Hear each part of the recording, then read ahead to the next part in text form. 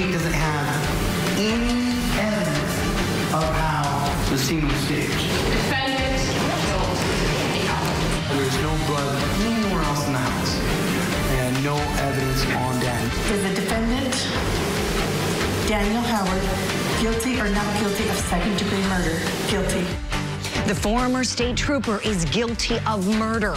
Does he have a case, though, for appeal? Plus, the still missing college student, Riley Strain, his last text message has been recovered. And defendant Karen Reed due in court today for a motions hearing. How might today tip the scales of justice at her homicide trial? It's all coming up next for you, plus much more right here on Opening Statements.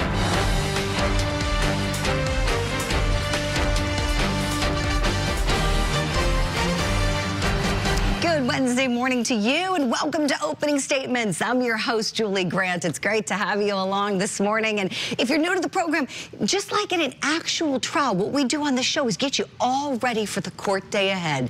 When people ask me what the show's like, I say it's like coffee in court. It's morning time. We get all warmed up and ready to go together. So right now, why don't you grab that cup of coffee, because it's time for my opening statement. You know what's worse than a criminal? A dirty cop. At least with criminals, you know what you're gonna get, right? But with a dirty, disgraced cop like Daniel Howard, they hide behind the badge and abuse their power. But now the show's over for him. It's done. The disgraced former state trooper is now a convicted killer. And not just any killer, his wife's killer. That's right, he murdered his beautiful, estranged wife, Kendi, by strangling her to death. What kind of a man does that? I'll tell you what kind. A filthy, rotten scumbag. That's what kind. Men who beat their wives are pathetic. They're so insecure with themselves, they try to boost their own self-esteem by exerting power and control over their victims. They're also very manipulative people. Dan Howard, he's an operator. I thought so from the get-go, and I am so thrilled the jury thought so too. Now, off to prison he goes, where I am sure he will meet guys who are much tougher than him, men who don't beat their wives, men who find him despicable. And he won't have his badge or his gun to scare anybody in there. Instead, he will be the one running scared. I'll say this in close. I have no doubt that during the time that Dan Howard was on the police force, he used his position of power to frighten and control his wife, Kendi. Now, his power is gone. His name is mud. And he better pray that God has mercy on his soul for killing the sweet, innocent woman who loved him for all those years. May Kendi Howard finally rest in peace. That's my opening statement on this Wednesday morning. Let me know if you like it. Right now, I want to give you what's on your daily docket. On the morning of January 27th, 2017, the defendant, Timothy Verrill, a paranoid drug dealer trying to protect himself, his business, and his boss, brutally murdered Christine Sullivan and Jenna Pellegrini. All right, friends, here's a look at the cases we're following for you today on Court TV. In New Hampshire, testimony resumes at 10 a.m. in the small town secrets murder case involving defendant Timothy Verrill. In Massachusetts, homicide defendant Karen Reed is due in court at 2 p.m. for a motions hearing. She's accused in the case involving her deceased boyfriend, police officer John O'Keefe. And then in Ohio, defendant Lisa Necrelli could be entering a guilty plea at 9 a.m. She is the woman who was caught on the Ring doorbell video trying to entice a child who lived on her street. Right now, let's get you the very latest on the small town secrets murder case. I want to bring in my friend, Court TV crime and justice correspondent Matt Johnson in the studio this morning with the preview for us. Good morning, Matt. Hi, Julie. Good morning. Today is day 2 of testimony in the murder case against Tim Verrill. This is the second time he goes before a New Hampshire jury because the first trial was declared a mistrial after state police failed to disclose evidence. Yesterday, the jury heard from police who responded to the crime scene. They also heard about very gruesome details about that crime scene and details about how Christine Sullivan and Jenna Pellegrini were found dead. During opening statements, prosecutors said the defendant was a paranoid drug dealer high on meth who violently murdered the women because he believed that they were working as police informants, while the defense told the jury police got the wrong guy. Take a listen. There is no boogeyman. The evidence in this case will show that the defendant is the only one who cleaned up the scene, the only one who fled from the police, and the only one who killed. And at the end of this trial, we'll ask you to return a verdict consistent with that evidence. Guilty. Christine and Jenna fought back against their killers. They fought so hard that their killer's DNA got embedded under their fingernails. That killer's DNA was not Tim's. Tim did not kill Christine and Jenna. Tim was not told to kill Christine or Jenna. And Tim did not have any motive, any incentive, or any reason to kill Christine or Jenna. Now, the defendant has been in custody since his arrest back in 2017, and as you know, faces life behind bars if convicted. Julie? All right, Matt, thank you so much for that update. We'll see you later in Tipping the Scales. Right now, let's turn to Tuesday's big verdict in the jealous ex-trooper murder case, where a jury found defendant Dan Howard guilty. Count 1, is the defendant Daniel C. Howard guilty or not guilty of domestic battery? Guilty. Count 2, is the defendant Daniel C. Howard guilty or not guilty of murder in the first degree? Not guilty. Is the defendant Daniel Howard guilty or not guilty of second-degree murder? Guilty. So Howard's attorney spoke with Court TV, telling us that he plans to appeal the convictions. So could he possibly be successful? I have two great attorney guests standing by to answer that question for us. They're practicing criminal defense attorneys in the private sector. I have with me Casey Early. She does criminal defense work and civil rights work, and Franz Borghardt. He does criminal defense work and formerly was a prosecutor. Good morning to you both. Casey, let me start with you, please. We saw this guy walk on the first-degree murder charge, but convicted on second-degree. And I've got to look at what the Idaho law looks like. Pulling that up on your screen here, all murder perpetrated by any kind of willful, deliberate, and premeditated killing is murder of the first degree. All other kinds are murder of the second degree. Casey, when we look at what he was actually convicted of here, he's looking at least 10 years plus much more on just that charge. Tell me, does the defense have any leg to stand on appeal, in your opinion? Well, again, it always depends, Julian. Good morning, by the way. And I was kind of surprised at the first-degree murder as opposed to the second-degree murder conviction. And for 8 hours of deliberation, it could possibly be that the jury was deliberating on that premeditation as opposed to maybe in the heat of the moment. So there is a possibility. I mean, there were experts here that testified, the battle of the experts. So maybe there was evidence that they believe should not have come in based on the judge's ruling. I know that it kind of got heated during the trial, and there were some disagreements with the judge's rulings based on the objections. So it definitely depends on whether or not that defense attorney believes that he has a legal basis to file that appeal. Casey, thank you. Franz, to you next, please.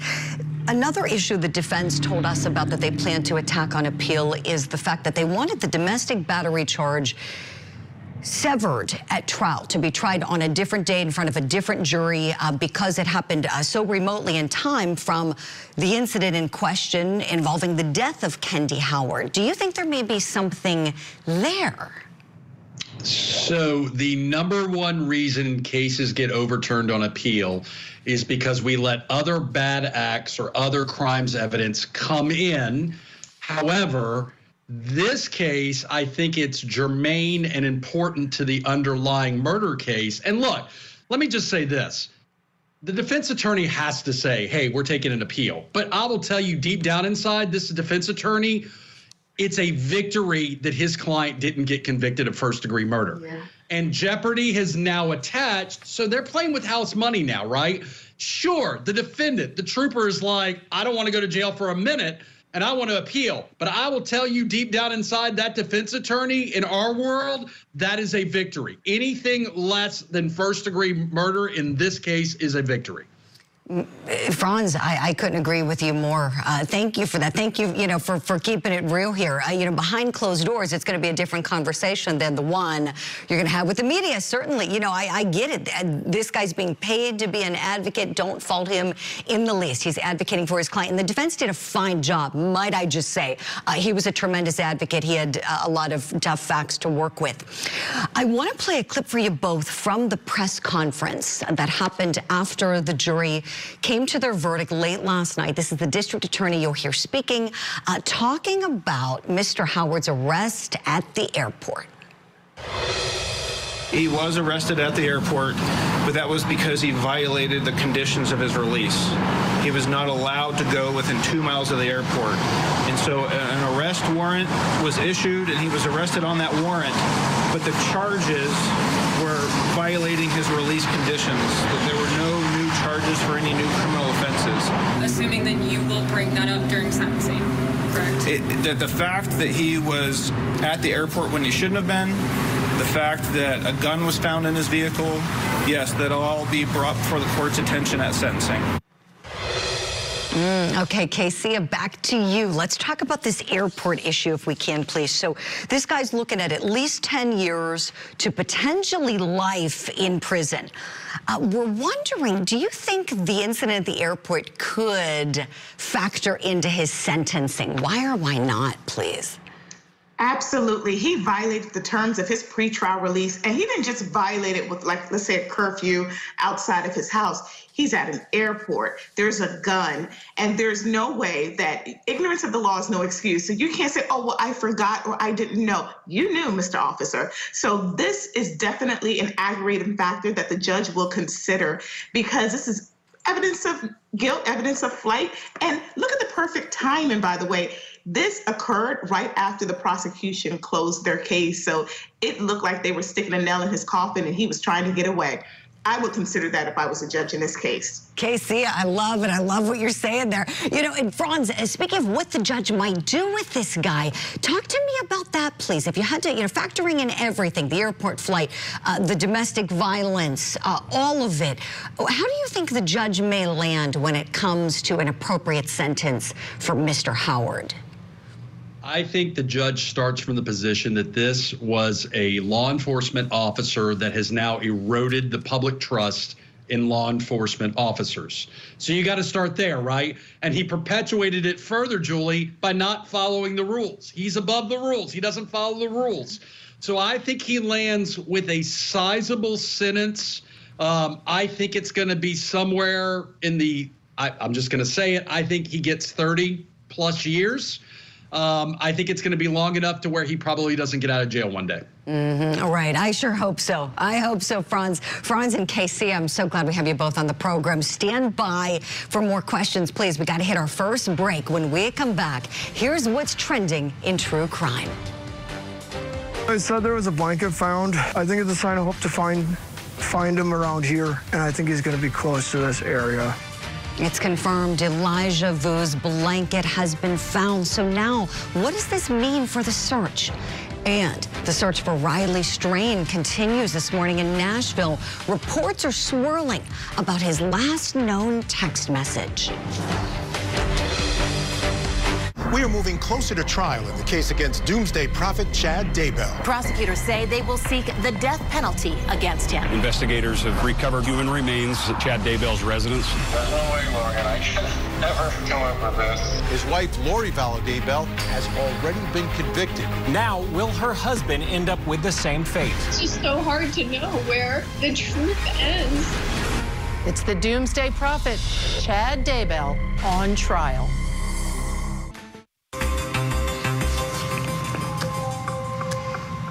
Now for what's trending in true crime. Police finally have a new clue in the search for missing toddler Elijah Vue.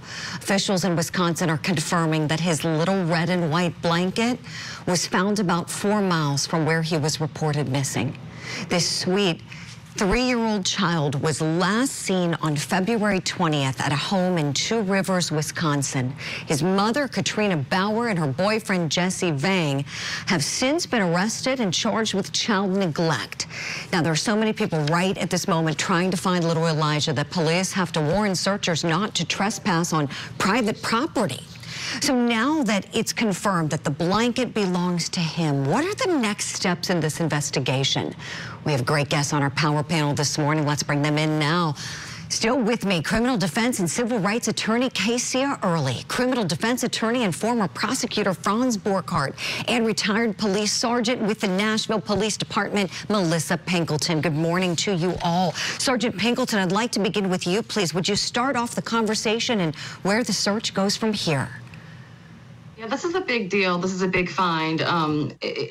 It's sad, but big find. What they need to do is, now that they have a piece of evidence that they know left with the child, now is the time to get mom and the boyfriend back in the box and start asking questions again. Because with an actual thing, which an actual product that they found, a piece of clothing that they found, his blanket, that might amp up the anxiety to get one of them to flip over on the other. I mean, that's a big find, because right now they probably are thinking, we stick to our story, we're good.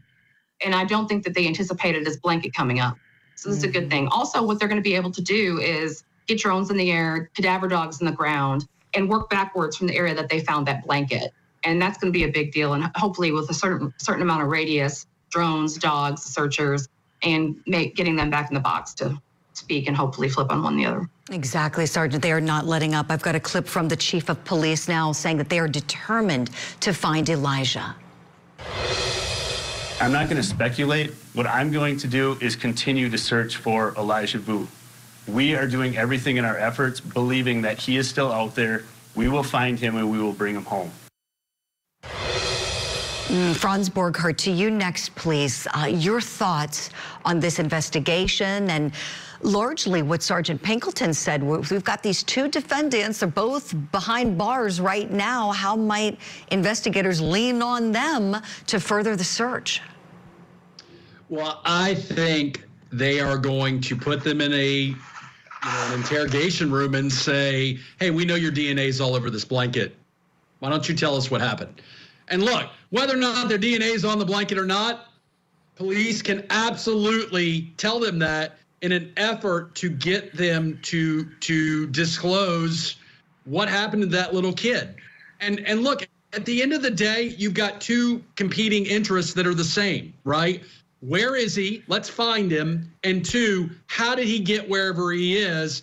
And for me as a citizen, for me as someone who's watching this, I want them in jail because I absolutely believe they had something to do with it. And two, I want to find him so he can be put to rest. Preach, my friend. Preach, Franz. Yes. I've got a clip from Grandma, little Elijah's grandma, speaking out. Let's take a listen to what she's been saying. I want my grandson to be home with my family. So I want everybody to continue. Don't stop. Just searching for my baby Elijah. Casey, to you next, please. Would you take us home on this case, your thoughts, and whether we'll be finding little Elijah safe? I'm believing by faith that they're going to find him. And I do believe that, speaking of DNA, they may find outside DNA, another source of DNA, where if the two won't talk, maybe the third person's DNA, they'll talk. And then they, as my colleague stated, work backwards from the evidence that you have. They're going to find that baby. They're going to find circumstantial evidence that's going to corner them. And one is going to break. So this is just absolutely heartbreaking, but I'm holding out faith that he'll be found and laid to rest. Okay, Sia, well said. Thank you kindly. Let's turn to some other big trending news now. Some scary moments when a teenager pulled a gun out on a Florida beach full of spring breakers. Police were already patrolling that beach when they spotted a fight, and then things escalated quickly. Take a look at the body camera footage.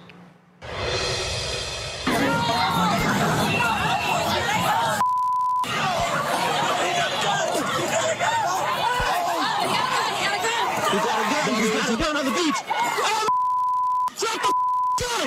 Hey, drop the gun! Drop the gun!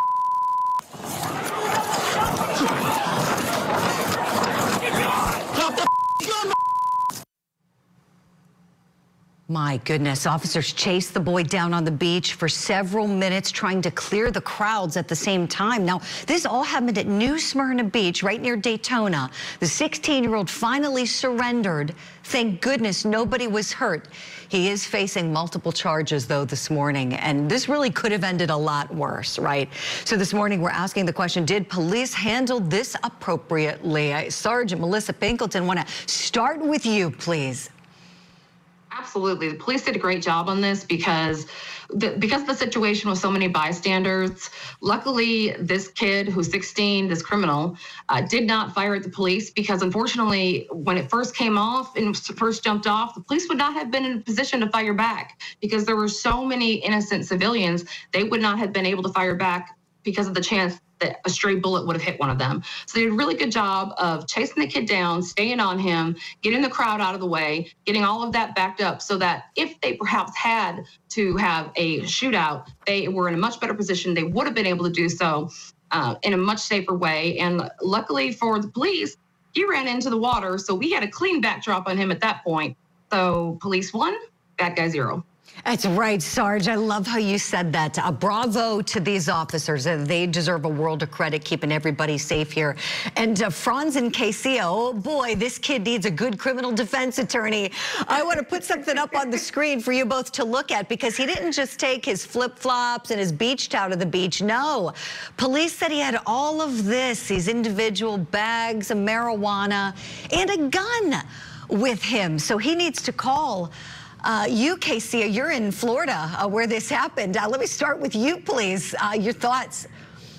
Oh, yeah. Listen, Julie, spring break is a rite of passage. It's for college students who worked all year long to just take that break. It's the knuckleheads, and in this case, it was this gentleman who not only brought a gun to the beach, but all of this paraphernalia. He's going to have so many charges. And we have a saying here in Florida, you come on vacation and you leave on probation. So he definitely needs a lawyer. But for the rest of us, can we just have a cool, chill spring break? I mean, really. Right. You come on vacation, you leave on probation. Casey, I love it. Seriously, he needs to call you. Franz Borgard, take us home. You know, when prosecutors get a hold of this guy, you know, he's a teenager. What do you think they may do with him, please? Well, he's lucky to be alive. That's number one. Number two is we got to figure out what's going on, right? Large quantity of drugs smells of drug dealing in this instance, and maybe not drug using, but I don't exclude that possibility. Drugs and gun, that's a no-no, right? We don't like that combo. I think we got to get to the heart of what's going on with him. We're using the term criminal, but remember, for juveniles, unless he's tried and handled as an adult, we use the word delinquent. It's a delinquent act, right? Doesn't mean he can't be held accountable, but we got to make that distinction. Does he get held as accountable as a juvenile or as an adult? And why in the world is he doing these things so that we can do what? Set things in motions to stop him from doing it again. Amen. Franz, you're right. We'll see if he is found delinquent. You're absolutely right. If he's adjudicated delinquent, that's usually the terms that we hear, or if he winds up in adult court. I have a feeling they'll keep him in juvenile court for this. Hopefully he shapes up. Franz Borgard, thank you for everything. We got to say goodbye to you, let you get off to court. We'll see you soon. Casey and Melissa are coming along with us. Here's what's next here on Opening Statements. We know that Riley was possibly texting and communicating with multiple people. Again, we don't know the exact people. We don't know the exact timeline. We've got the latest on the search for missing University of Missouri student Riley Strain. There are reports swirling this morning about his last known text message. We'll talk about it next, and a preview of today's big motions hearing for homicide defendant Karen Reed.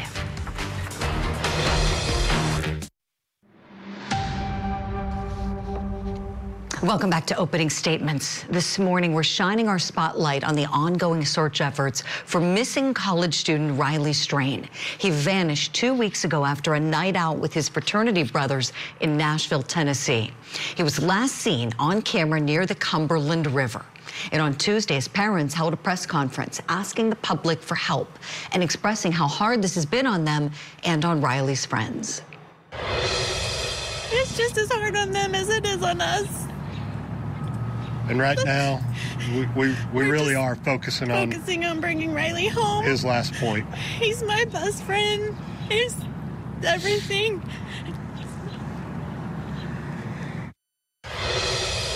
Let's talk about this case. I have three great guests standing by with me right now. Retired police sergeant with the Nashville Police Department, Melissa Pinkleton. Criminologist, author, and professor at St. Thomas University, Dr. Debbie Goodman, and executive producer and entertainment host of The Pascal Show, Pascal Beaubuff. Good morning to you all. Thank you for being with us.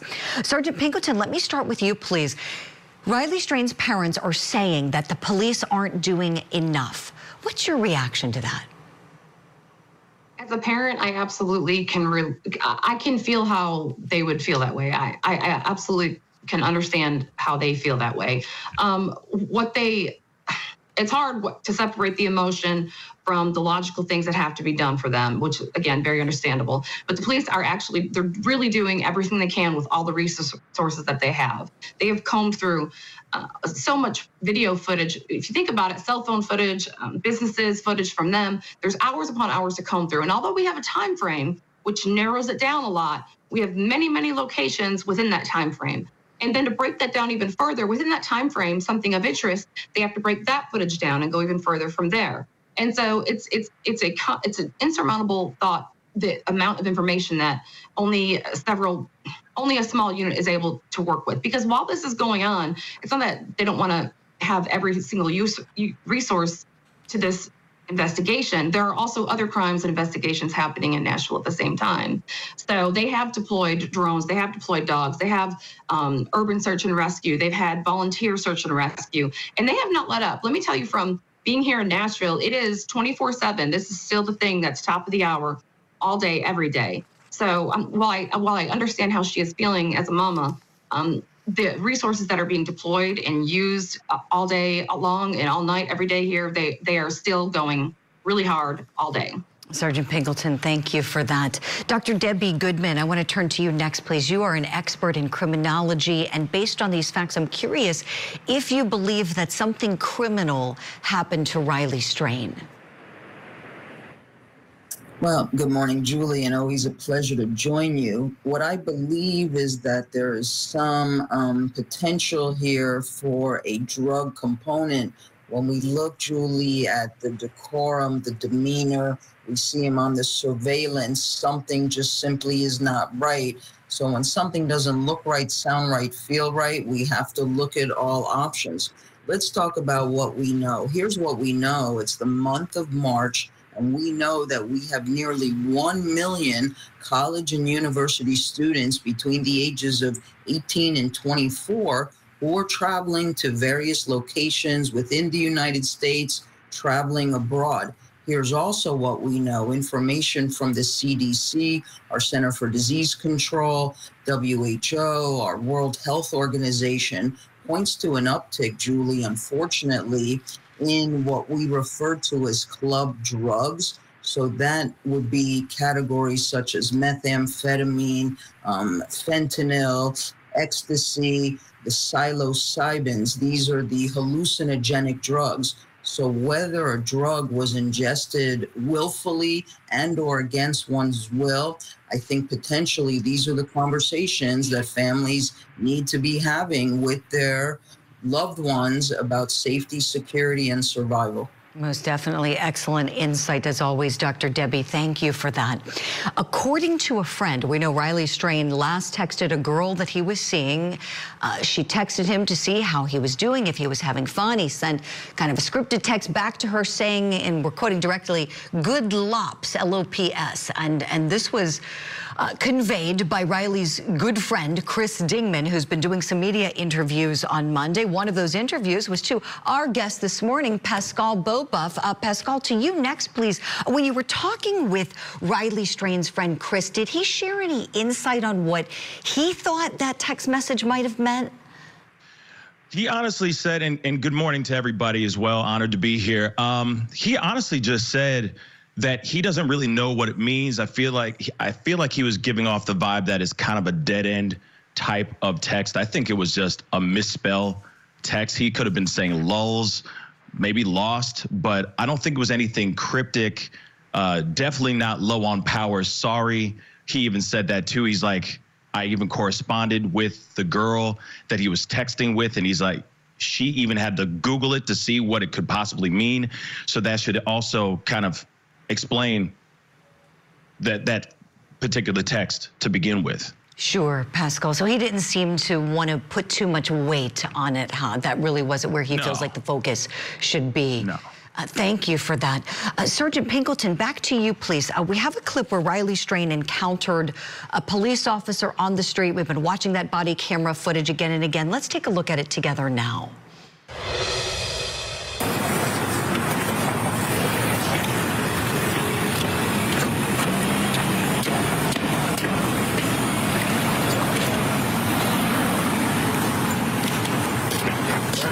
How you doing, sir? I'm good. How are you?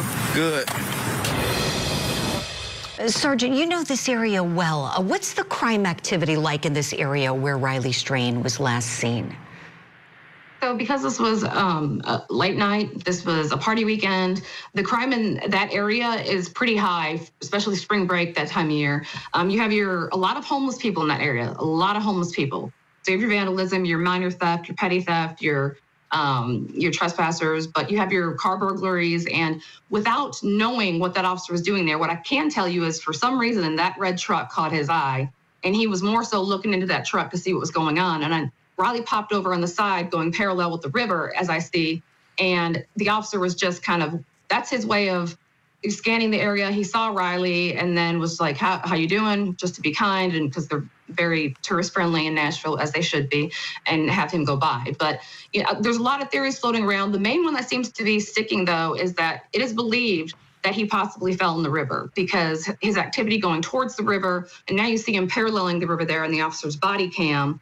And so that is still a big belief here. Or if he was possibly maybe mugged and put in the river. We don't know. We're hoping to find him safe and sound, but right now we're still working with the river theory. Right, Sergeant, and it is a very plausible theory. I appreciate you bringing that up, and let's not forget that. Pascal, back to you, please. In gathering information about what witnesses might have seen, we know there were 2 homeless camps where Riley Strain passed by. There were witnesses that saw him. Do you think there could be any clues with any of those people who might have seen him in the final minutes at the riverbank when his phone last pinged? I think absolutely. I mean, there's been eyewitnesses making accounts of hearing some sort of commotion just up where his last ping was, saying that someone called back down saying, oh, yeah, he's okay. He's fine. He's just drunk. And then they went off and carried on with the rest of their night. Absolutely. I really do believe that. There's been also other accounts of another homeless man allegedly wearing his shirt. There's been claims about that within Old Tent City as well. Some other people that have seen this homeless man wearing his shirt. So, yeah, there's been so many pieces of information that have been given from Old Tent City, from other eyewitnesses as well, that, yeah, it feels like there could have been some real commotion going on. And I'm wondering, where did he go? What happened here? Right, Pascal, absolutely. Dr. Debbie Goodman, I would love for you to take us home on this discussion, please. I have a clip I'd like to play for you. This is David Flagg. He's the National Director of Operations for the United Cajun Navy. Let's take a listen to what he's saying about no foul play suspected. At this point, there is no evidence that I'm aware of that would indicate foul play. Y'all know how it goes on Facebook and social media. There's been a lot of chatter on there about the fact that Riley's debit card was found on the riverbank, and that is prima facie evidence of criminal activity, something of that nature there. I don't agree with that. Dr. Debbie, wondering if you feel that what you're hearing, from, and he's not the first official to say it, about no foul play suspected at this point, supports your theory about potential drugging even further. Right. I would still maintain, Julie, there's nothing yet that I see that really points the red flag in the direction of foul play. I really think, unfortunately, whether there was willful participation in a narcotic, or perhaps, and very likely so, it was given against one's will and knowledge, but yet it may have had this impact both mentally and physically on Riley's ability to function well. And I do agree with Melissa. I'm also leaning toward a theory that potentially he may have made his way toward the river, toward the lake, and we should look there.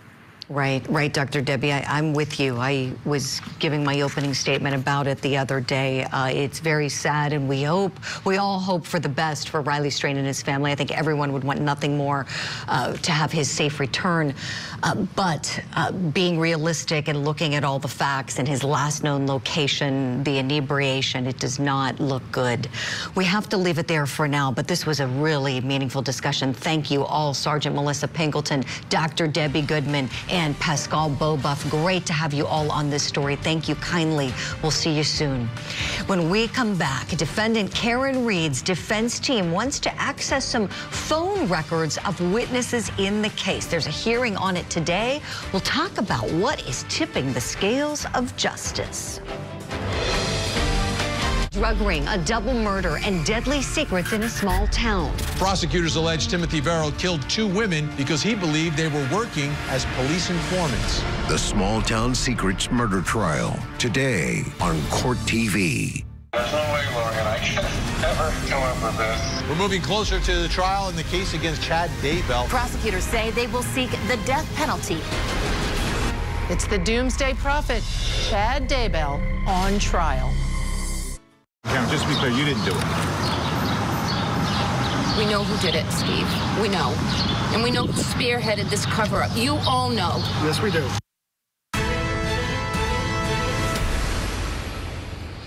Do we? Now, let's talk about what's tipping the scales of justice in the case of defendant Karen Reed. The Boston woman is accused of killing her police officer boyfriend, John O'Keefe, and she's set to be in court today for a motions hearing. Now, her defense team wants some access to some third-party phone records. If you hear Rule 17 thrown out in the courtroom, that's the rule that governs that, because we can't just be taking people's phone records. There has to be a good reason for it. And the prosecution is saying that there isn't. They're saying that the defense team here is on a, quote, fishing expedition. There is no suggestion of a third-party culprit, no suggestion of cover-up of evidence, no suggestion from the 13 civilians' witnesses' testimony that we've received, or transcripts of that testimony. All of them confirmed that Mr. O'Keefe never entered 34 Fairview Road. All of it was absolutely no animosity between the individuals at the Waterfall Bar or at 34 Fairview residence. There was no fight, there was no dog attack, there was no eyewitness to the circumstances that led to Mr. O'Keefe's death. All right, that was the prosecution at last week's hearing. So let's break down more of what the prosecution is saying in response to the defense's motion to get these cell phone records. Because remember, this is the defense team was asking for it, and the state has to respond. So I combed through their filing, and I pulled out a couple points for our discussion today. And unfortunately, we can't get to it all, but just want to hit some highlights here. I want to bring in, to help me out with this, Court TV crime and justice correspondent Matt Johnson in the studio, and criminal defense and civil rights attorney Casey Early, who is standing by remotely for us. So we know that Jennifer McCabe, who is was a friend of John O'Keefe's, which I think is really important to know. She only knows Karen Reed through John O'Keefe, is going to be a big witness, and she has been the subject of a lot of discussions. Tell me a little bit about the biggest thing the defense wants out of her. Well, really, they're trying to explain these relationships for their theory of collusion and for a cover-up. But you have the defense that is really trying to get her phone records and other people's phone records because they want to show transparency. And sure, some relationships were not disclosed, but if they're going to cooperate and hand over their phones right away, what does that tell you? Right. Well, and it's interesting you make that point because I was stunned when I read this, and Jennifer McCabe was happy to turn over her phone for a download immediately. Okay, I'm looking at this, bottom of page 7 on the motion. Prior to Ms. McCabe entering their home and waking them up in their bedroom, her cell phone, which was downloaded by members of the Massachusetts State Police following her signed consent, shows calls from her phone to both Nicole and Brian Albert's phones, evidencing she was not part of a cover-up. So this is huge. When they try to make her seem like she's some disingenuous witness, this is someone who was woken up in the middle of the night by Karen Reed. Karen Reed had John O'Keefe's niece call her and say, please wake up. Karen Reed was hysterical, said, can I come to your house? So that's one big thing. Now, let's talk about something else that happened when Karen Reed was home at John O'Keefe's house, because remember, she was living at his house. And Casey, I want to bring you in on this. This was something I had no idea about till I read the Commonwealth's motion, but John O'Keefe had Ring doorbell video, 2 different Ring cameras set up on the house. And there's missing video from when Karen Reed dropped him off at the party, and then when she left at 5:08 a.m. to go to Jennifer McCabe's house after she woke Jennifer up and said, you got to help me find John. Where is that video? So this motion talks about how the niece and the nephew of John O'Keefe were both interviewed and said we had no access to it, but Karen Reed did. So the state is insinuating that she got rid of this evidence. Casey, what do you think about that? Yeah, the state is hitting back. I mean, this has been zealous advocacy on behalf of Ms. Reed. I mean, the defense have been combing through so much evidence, and then after they received the evidence from the prosecution, they filed motions stating that we're missing additional evidence. And in this case, they're asking the court to get additional witnesses access to their cell phone records because they believe that there is some type of communication or relationship between the officers and the witnesses. So the prosecution, they're not just standing and taking these punches. And that is a question that the court will need to resolve, because it shows that either she tampered with possible evidence in this case, and maybe she's not as innocent as the public may seem, and which is kind of weird because typically when you see defendants accused of murder in a court of public opinion, they're usually the ones that are not supported. So this is definitely going to play out, but I do believe they should get access to the witnesses' statements. All right, Casey. Okay, and Matt, you had a point. Yeah, there. You know, I think that Casey is making the perfect point here. You know, again, we don't have a horse in the race, right? You know, good point. Doesn't change our lives in any way, shape, or form. What happens with this case? But you have this case in the court of public opinion because you have those protesters and the people cheering for Karen Reed and the optics of all of this. And Casey is exactly right, because this is the first time in these huge motions that you and I have read that we're getting more details about that grand jury indictment that led to these charges after 42 witnesses and 14 days. Right, Matt. Right. It's almost like the public got this backwards, because the defense team, and kudos to them, they wanted to kick this case before trial. And so they made every effort to try to convince the public of their narrative. So we're getting more facts now. The state, oh yeah, tons of facts. Read up, people, read up. I'm telling you, everybody at home who's curious about this case, look at these motions. I've got one more, a big nugget I was totally unaware of till I read this on page 22. Karen Reed goes back to the crime scene before going to Jennifer McCabe's home, according to the Commonwealth. So they have her on video at 5:08 a.m. leaving John O'Keefe's house. And then at 5:30, they know that's when she arrived at Jennifer McCabe's house. Carrie Roberts, John O'Keefe's other friend, joined them, and they all three drove over to the home that's located on, I believe it is Fairview Avenue, where the Alberts lived. So there's that period of time between 5:08 and 5:30 where there are cameras in the vicinity that see her Lexus SUV, and they check her phone records, and it lines up that she went back to that area. Why? Matt, final Well, word. I think that this is going to prove conscience of guilt for Commonwealth, but defense is going to say, is it her car?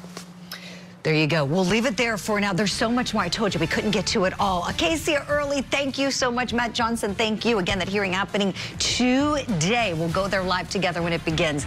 That's all for this episode of Opening Statements, my friends. When we come back, we're going to bring you up to speed on Tuesday's highlights in the Small Town Secrets murder trial.